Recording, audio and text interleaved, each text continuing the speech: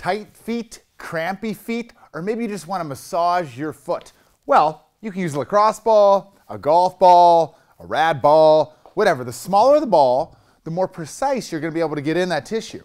So start with the ball, that ball, under your foot. Now you can start like this, the more pressure you push downward, the deeper it's going to massage your foot. So if you're getting cramps or plantar fasciitis or just weak muscles, this is going to help wake them up a little bit, soften up some tissues. Now, that's it. That's how you do that. You just massage your foot if it's tight. Roll it out. Just roll it out. Just do those things.